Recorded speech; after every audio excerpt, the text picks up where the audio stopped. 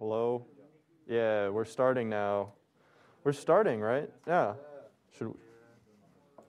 Yeah, clap it up for week 2. Let's go, clap. Yeah. Another RIT Sec meeting. All right. Please sign in. Yep. Same as always. Please sign in. Sign in at ritsec.club, or you can scan the QR code so we know who's here, who participates, stuff like that. And you can be actually considered a club member when you sign in, so that's cool. You can also get pizza. No, you can't. On to the announcements. If you are not in the Discord already, please join the Discord. That's discord.ritsec.club. This is where we chat, we update things, there's announcements. You can talk with all the with all the different interest groups and stuff like that. So make sure to check that out if you're not already in that. We have a calendar.ritsec.club. This is where you can see all the upcoming events, any interest groups when they meet, stuff like that. So if you want to keep up to date and be on time, look at the calendar. Yeah, check that out. We have a mailing list if you want to get the newsletter every week, which will give you everything from the research topics that are being presented that week, all the news, upcoming events, anything you need to know about the club. That's mailed at ritsec.club or that QR code. Subscribe. You'll get that fun newsletter every week. It's got everything. We have an anonymous feedback form. If you would like to give any anonymous feedback for any reason, it is feedback.ritsec.club. We read it, so yeah. If you need it, it's there. And Contagion, are you talking about Contagion? Yes. Oh, okay. Oh my goodness. Okay. This is unnecessary. First up, Oh my goodness. let's clap for Chandy's birthday today. Woo! Happy birthday, Chandy! Okay, so we're here to talk about a little bit about Team Contagion. Okay, so Team Contagion, again, is our CTF team. So we meet every Wednesday from 6:30 to 7:30 in the air gap. And we have a lot of fun, you know, a little bit of, we do some cyber start, if you guys have heard about that. And we're going to have those like hack night type sessions to kind of, you know, work on stuff and do some research. It's really fun. It's really cool. Our first CTF is going to be DICE CTF, which will be on the same weekend as the hackathon. So if you want to, you know, get a little bit of taste of CTF, you know, come stop by. We'll be there at the hackathon as well. Yes, Enzo. Yes. So since there's no team limit size, we welcome everybody and anybody for the CTF. So it's going to be a lot of fun. Hope to see you there. Guess anyone see? I'm good. Okay. Why are you bozos even here then? All right. Thank you for that nice Team Contagion announcement. There we go. Why are you here now? Oh my goodness. I've been ambushed. Yeah, if you guys like red teaming, just add the role and you get all the information on how to be badass like the red team. So please do so. Thank you. Nothing special. Are there any other interest groups that added slides that I don't know about? Okay, good.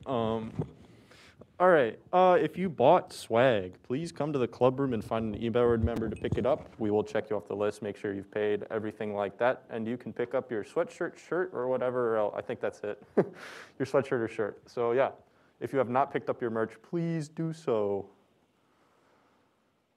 Oh, are you? Yeah, we got an ISTS announcement from Allison. :O. Thank you for that clarification. Anyways, yeah, so signups are open for both blue team and white team. So if you haven't already, please sign up. We have 2 slots open, not including the reserve spot for the IRSEC team. If you were the IRSEC winning team, please email me if you do want to compete. I need to verify that. Don't use the blue team form. But yes, please do sign up. It's going to be a really exciting time. As you guys may know, ISTS is an advanced purple team competition. We're inviting 12 schools externally, and then we have 3 RIT teams. So it's going to be a really fun time. It's going to be held March 4th through 6th. Currently, we're planning for in-person, so fingers crossed about that. But if your team isn't chosen at the end of the month, as again, we're only selecting 2 teams, and we have a bunch of teams signed up, white team signed-ups will remain open for like half of February. So if you don't get in, but you still want to participate in ISTS, do sign up for White Team because you still get that exposure, and it's a really fun time.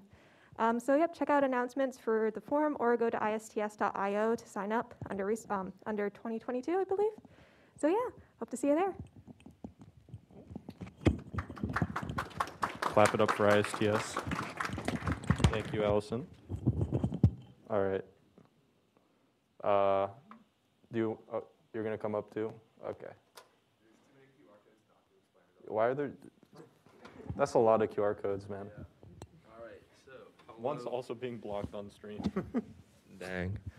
All right, hello everybody. My name is Jason. I'm the CTF organizer for the RTTF happening on April 1st, not April 12th or whatever it was before.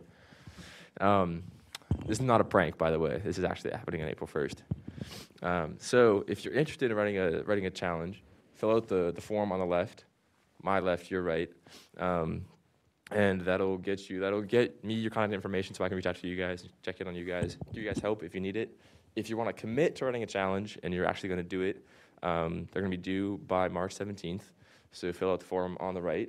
And if you don't know where to start at all, scan the form, or I guess scan the document in the middle and get a little guide on how to write a challenge and figure it out. If you have any questions, DM me on Discord, send me an email, or yeah, just do all that.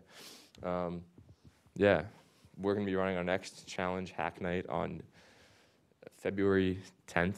It's going to be might move it to a Wednesday, maybe February 9th. Thursdays are kind of busy now, so yeah. I want a hackathon. Is that it? No, I got hackathon. Next slide. Oh. Hackathon's happening on the 5th of February, so get ready to do some work in a lab on a Saturday. It'll be a great time. We'll be upstairs having a fun time hacking away. Just come join us. We're running from 10 to 10, so 10 a.m., 10 p.m. We're going to be doing a lot of hacking. Be there or be square. And if you're a square, because you're never around. Ooh. Yeah, run back to your seat. Okay. I think that's it for. What is this? I forgot to put it in there. Oh my goodness, he's coming back. I forgot. What did you forget? Because I'm busy. All right. Is this anybody's first time coming to RITSec? Can we give them a big round of applause for coming here?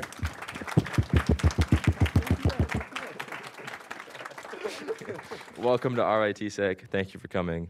Enjoy. Learn a lot. Have a great time. Thank you for giving everyone on the stream ear damage when you clapped with the mic. All right. Enough of Jason. Thank you, though. We have some upcoming events, as you have previously heard about. Hackathon, then we have the RITSec Career Fair Eve. We'll discuss more about that when it gets close, if you don't know what that is. We have our ISTS, which is our big red-blue CTF Capture the Hill competition. ShmooCon, so we'll all be heading down to that. And then we have the CTF in April, so fair amount of events there. Yes, it's busy times. All right. Let's clap it up for our sponsors.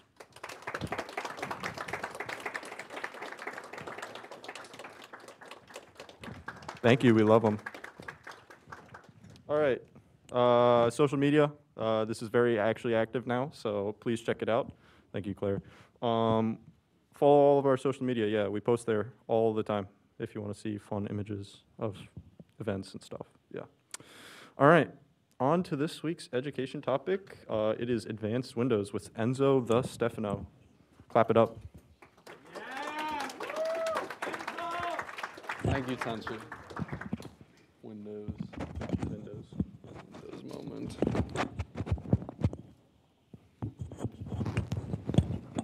Yes, I'm destroying the mic right now. All right, what's up, everybody? We did Advanced Linux last week, so this is much better talk. I don't know where Michael Vaughn is. I was going to point at him, but he's not here. I'm getting boozed, sad. Okay, Windows is awesome. All right, so I have a lot of things I want to cover today, and some of it is going to be a little complex and might go over your head. But just ask questions at the end and let me know. This is some cool stuff. So here's a little table of contents of stuff we're going to do. We're going to go over a bit of an overview of what Windows is again. some basics. It's been since last semester, since we did the basic Windows talk. We're going to talk about the Windows file system. We're going to talk about ACLs and permissionings files again. We're going to talk about organization, how Windows is organized. We're going to talk about authentication, so 3 aspects: the tokens, NTLM authentication, and Kerberos authentication. We're going to talk about services again. We're going to talk about drivers this time. And we're going to talk a little bit about programming for Windows, because there's a lot you got to know there. And then lastly, we're going to bring up WMI, which is a certain protocol. We love WMI. OK, so what is sort of the deal with Windows? It's pretty popular. And I kind of generalize it into 4 categories of why people use it. You got 1, complexity, 2, legacy, 3, stability, and 4, ease of use. And I say sometimes because that sort of applies to all of these here. It's sometimes complex, sometimes easy to use, it's sometimes stable, and it's always legacy. So if I could generalize it, it's very legacy focused.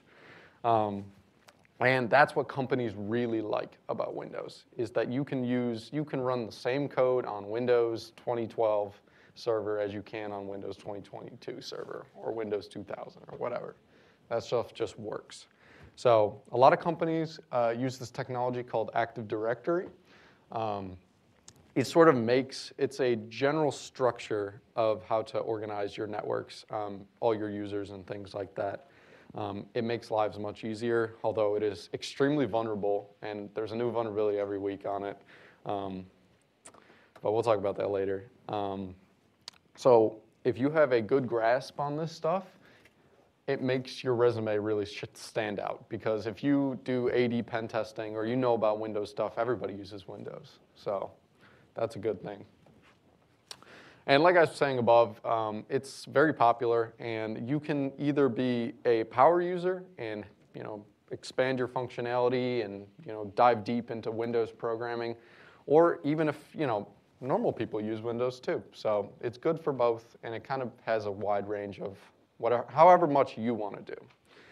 One of the things that's very popular now is Windows Server ISOs. Those have been increasing in popularity, and they also provide a thing called Windows Core, which is basically Windows without the GUI. And a lot of people hate Windows Core, but I like it.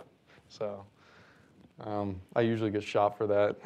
OK, let's talk about the file system.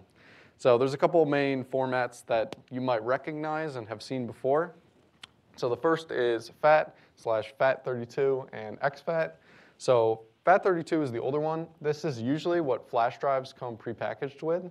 One of the limitations with FAT32 is it can only hold 32 gigabytes on a flash drive, so obviously not pretty good there. So they developed exFAT in like 2006, I believe it was, to fight the data size limitations on that one. So now you'll see most flash drives running exFAT. It's also very applicable to other systems too, so you can run it on Windows, Mac OS, and Linux. Not the case with NTFS, which is what we're going to talk about. This is Windows' main file system that it uses here. That stands for New Technology File System. It has no realistic data size limitations. Like, I think the max is like 8 petabytes or 8 exabytes or something. You would never, ever fill that much space, hopefully. So they fixed that issue with NTFS. And the second thing is all the files on the system have access control lists. I'm going to go over a whole slide on this. Another thing was they have alternate data streams too. So I put this diagram up here, and if you could see, there's a FAT file up here, and it has your attributes, your metadata, and the actual data that you're storing on the disk or whatever. And then for NTFS, it has the attributes. It's called a resource file in Windows, but that's just the metadata, who wrote it, that stuff. And then it has the security. So those are those ACLs, those access control lists. And then it has these things called streams.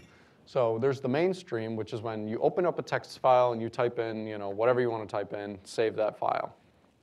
An alternate stream is if you want to write different data to the same file under the same file name, you can do that. So not many use cases for this, but that's a possibility as well. So I'll go into that a little bit more, or go into ACLs on the next slide. Here are some common format or extensions you're going to see on Windows. So the first is obviously .exe. If you see a .exe on Linux, yikes. That's not real. It's in a format called Portable Executable, or PE format. Has a bunch of headers. There's a whole, that could be a whole talk of its own. The next thing is a DLL, or .so on Linux. This is just a library of additional code that you can load and call, and I'll talk about that later too. There's also .bat files and .cmd files. So these are just, the main script engine in Windows is CMD, command line, whatever you want to call it. And those are the extensions for that. And then, of course, PS1, PowerShell. I'll talk about this stuff later. So going back, I want to talk a little bit about Windows boot too. There's two main modes. Like if you ever go into the BIOS when you're on your Windows system, you've got UEFI and Legacy BIOS mode. Legacy BIOS is obviously the Legacy edition. It works, it's very stable, but it's a bit older. UEFI is the newer one. And it uses, there's these two technologies here. There's master boot record and GPT, which I think is GUID partition table. MBR has a limitation of, I believe, 2 terabytes for that. So if you want your disk size to be more than 2 terabytes, you got to go with GPT. But everything is standard, usually UEFI nowadays. But you will see these two, and they might be mentioned. That could be a whole talk. And your boot information is kept in this boot.ini file. So all the information for when you're booting on Windows, it's kept in this boot.ini file. So one last thing is files are often signed with a certificate. So just to verify its authenticity and that it's a real file, it's not malicious, most files on Windows are signed. So if I just throw some random executable on a system and it's not signed, obviously Windows is going to have an issue with that because unsigned executables are now running, especially when it's accessing strange things and it's like ransomware or whatever. Okay. So let's go over ACLs again.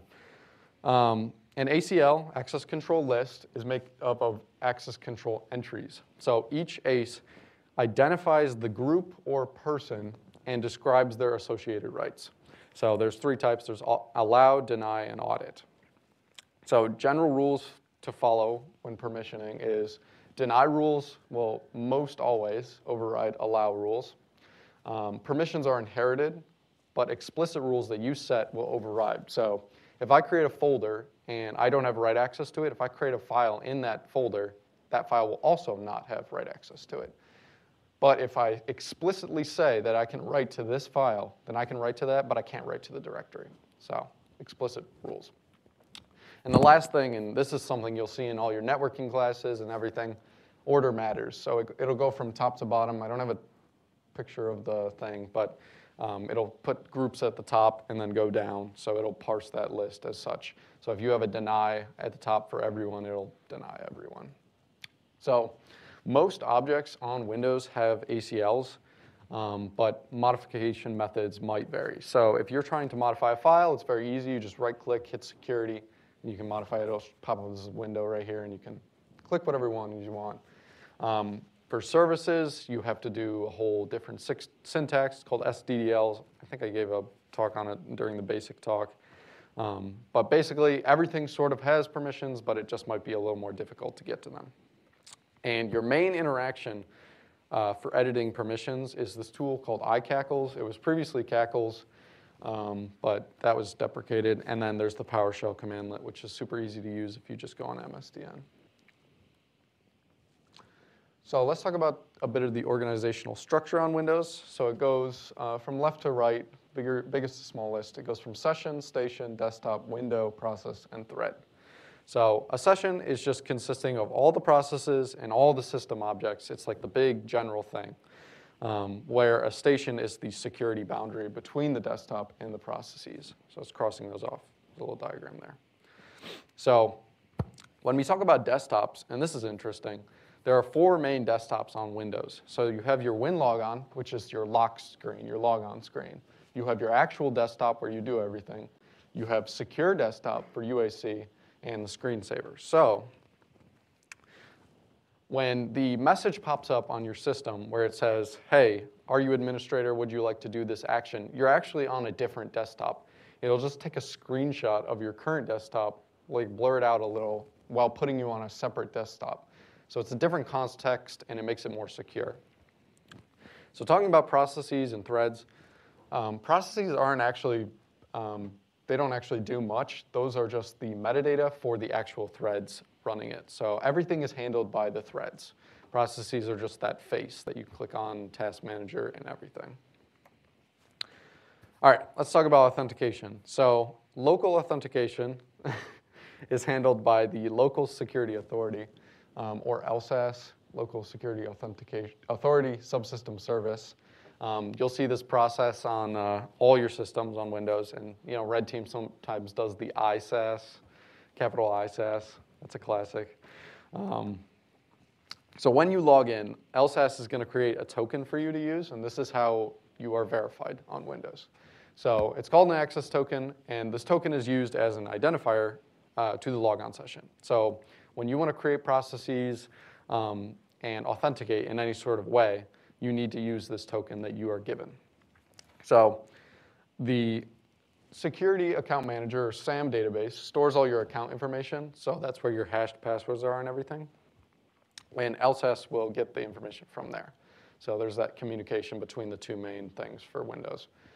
There are two types of access tokens. There's the primary token, which is granted when you log in by LSAS, and then there's the impersonation. So say you need to be, you need to act as a service or something else on a system. So you need to log in as a different user, or you want to, with like the run as command, or you want to be system, thinking like PS exec. It sort of is, you are impersonating the system token, but you're not actually the system user. So you're able to sort of use their token for a bit for whatever you need to do. And lastly, tokens have special privileges associated with them. So this is a little blurry, but there are special permissions that allow you to do special things that are associated with each token. So if you want to change the time zone or set the time, you want to back up your device or restore or shut down, there are specific things associated with your token. Okay, let's talk about NTLM authentication. So as I said, new technology, LAN managers, NTLM. It is a challenge-based response authentication protocol deployed on all Windows systems for backwards compatibility. It's considered insecure, it's a bit outdated, and it's vulnerable to pass the hash. So, bit of a run through quickly. The user will send their domain information and username in clear text to the server. The server will generate this 16-byte random thing called a challenge and send it to the client. Yes, okay. So the user will input their password, and then that password is hashed. So as soon as you put in your password and it's hashed, they dump the password so it's not stored anywhere and it can't be stolen. So the only thing that exists is a hash. And the challenge is actually encrypted with the hash. So it'll send that hash to the server and then pull that information from the SAM database and then encrypt the challenge with the hash. If the user's challenge and the server's challenge both match, that's authentication pass. So we talked a bit about Active Directory, and that's called being on a domain. So they will use Kerberos instead of NTLM. So let's see here. My throat's all dried up. Give me a second.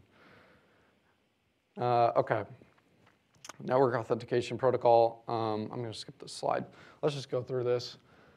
The client will send this thing called a ticket granting ticket, or TGT, to a key distribution center.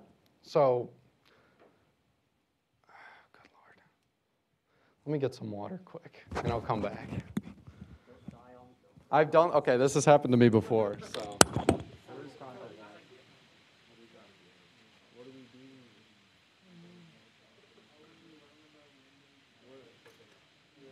What's a Kerberos?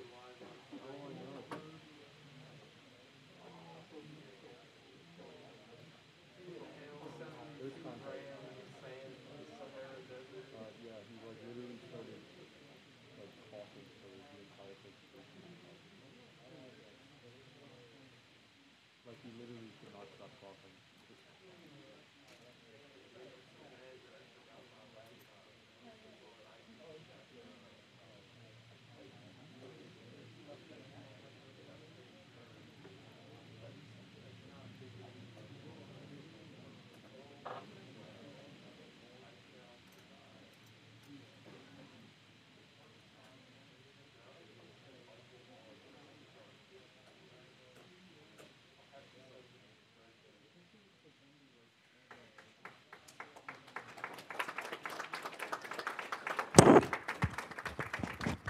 Yes, clap for me. I just drank water.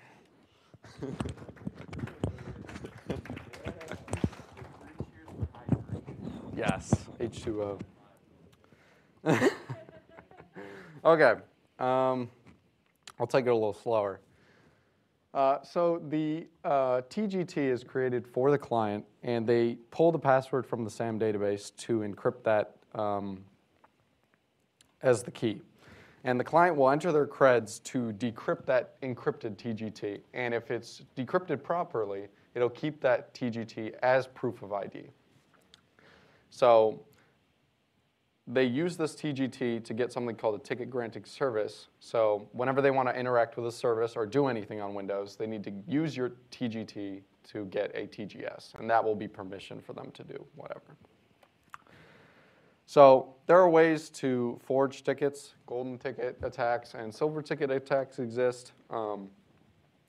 If you have certain things, you can generate your own TGT without actually, basically, you're creating it for a phantom account on Windows. So golden ticket attacks are huge in AD pen testing. And there's also forging silver tickets as well, which is just forging a TGS. So Windows services. Everything on Windows is managed by the SCM. There are a couple different big accounts on Windows: the trusted installer, local system, local service, network service. Local system is similar to the root account on Linux or Unix, and trusted installer is used to install Windows components. So most of the time, you're not logging in as trusted installer. Most services are managed with the SC command line tool. And you'll see SVC host running all the time. So services also have permissions. We talked about that, SDDLs. And all data is stored in the HKLM Hive in the registry. So watch out for that. Drivers. OK. This is in kernel land, so ring 0. This is the lowest you can possibly go. In terms of you get more access, but it is much more difficult to program these things, and there are a lot of security implications as well.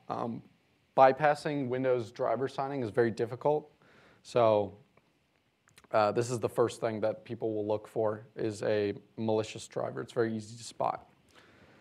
And if you're trying to debug a driver, it's also very difficult. You need 2 machines. So you need your machine you're testing the live driver on, and you need the machine that you were running WinDebug on. So, or you're running WinDebug on the other both machines, whatever. Basically, while you're debugging this driver, you have to proxy all of the output from the machine you're testing on to a separate machine, because you can't live debug the kernel on the same system. It just doesn't work like that. It's too low level. So that's something to watch out for. Drivers are very difficult to write. So programming in Windows. There are a bunch of different things that you can do. PowerShell scripting language.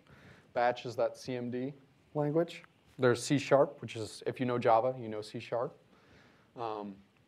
There's Visual Basic and Visual Basic Script. And C, of course, C and C++. And there's pros and cons to everything. So the .NET framework is a collection of APIs and shared code that C# and PowerShell interface with. Very easy to understand and use. but you don't get that full access that you would get with C++ or anything like that. So say I want to run an executable in C#, it's very easy. You just create a process. If you're executing commands, you use shell execute. You get the file name of what you want to execute, if you want to create a window or not, and then start the process. Super easy. And all this is documented on MSDN. So WinAPI. This is much lower level. It provides you with more information, but it takes a lot more. You have to manage your own memory, which is very difficult sometimes. And on the other side, it's more lightweight and much faster than C#. I'm dying again. So function calls will either end in an A or a W with Windows. So you see load library A. I should have put it. There's also load library W. It depends on what type of strings you want to use. There's ANSI strings, which have 8-bit characters, and Unicode strings, which has 16-bit characters. So some common calls are load library, get proc address, WSA, something, startup, star, and create process. So if you want to use a DLL, you have to load it with load library, and that'll get you a handle to the library. And if you want to call a function from that DLL, you have to use get proc address, and that'll use that handle and get the process name, and then you can execute that function from the library. WSA, whatever, is all the methods used in the WinSock. So if you want to create a socket, do anything networking related, you need that. And then create process as well. I'll show you that for C++. Quick aside on DLL search order. So if you don't provide a full path to your DLL for load library, Windows will search for you. They'll go down this list of places and look for the DLL if it can't find it. So it's another backup. So obviously a little more difficult with creating a process C++. These are all the parameters required for C++ versus that of C#. Much easier. So let's talk about the native API. So sometimes it's referred to as the hidden or secret API. That's not really true. They don't care if you use it, but they just don't want people to use it. They don't document it very well because sometimes these will get you access to things you're not really supposed to see. But it's harder to find, so you have to put a little more effort into this. So here's a little example. NT query system information. So this is a function in ntdll.dll. This is an internal function. This is the function that Task Manager uses on the back end to query all of the processes running on your system. So theoretically, if you are malicious, you can use this function call and hook it such that processes don't show up in Task Manager. So it's a little harder. You have to find out, like, this is a whole custom struct that might not show up on MSDN. Like, we were lucky enough that this showed up, but certain things might not, and you need to do a little research and try and find out how these things work. So last thing, we're going to talk a bit about WMI. This is the thing that I use in the labs when I'm putting calculators on all your systems or putting messages boxes. So this is a bit of a framework. It's a local and remote management tool. It's built into Windows. It's used to query system information often with SQL-like language. I think I have an example on the next slide. So the general format, if you just want the basics, it's WMIC, pass your credentials, area, and then the query string. So that's for remote systems or elevating. So if I want to create calc.exe on my system and run that, then I do WMIC, the process module, call create calc.exe. Pretty simple. If you want to run a command, it'd be cmd/c command. So from a security perspective, you can do these things called WMI events. So WMI will respond to events happening. They run as system, so highest privileges on the system. But they show up in auto runs, so don't really use them if you're trying to, not get caught. So there are 3 things required for a WMI event. There's the filter, the consumer, and the filter to consumer binder. So the filter is determining what the event is that it wants to trigger on, while the consumer is what happens if that event happens. So the biggest one is a command line event consumer, where it'll run a command if you do something. There's different ones though. And the filter to consumer bind is the mechanism that will just bind the two. So here's an example. Like we said with SQL, we have select star, just like SQL, from something within 10 seconds where it is a logged on user. And then the consumer is just running a PowerShell script that writes to a file. And then you bind the two down there. So that's WMI. It's pretty easy to use. You can do it with CMD, PowerShell, or in C# or C++ too. So, okay, that was a lot. And my throat is so dry, it's ridiculous. So any questions, please do the demo. Download it now. It's 17 gigabytes. Me and Max finished it at midnight last night. It was just not working. So who's got questions? Yes, Jacob. Oh, that hurts. Can I say no comment? Yeah. Say no comment. Yes, Enzo thumbs down emoji. Yes.